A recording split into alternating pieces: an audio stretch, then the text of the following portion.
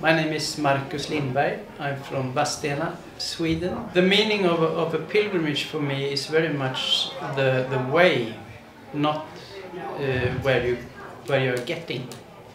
So, and it's one outer way that you are walking and you're exploring the nature and being a part of God's creation.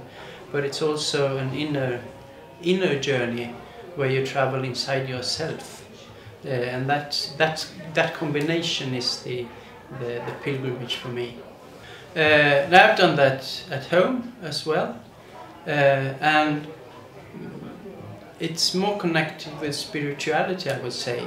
When we start a pilgrimage, we start with a prayer, and we might have stops along the way to have prayers, and maybe have a mass together with a lunch break.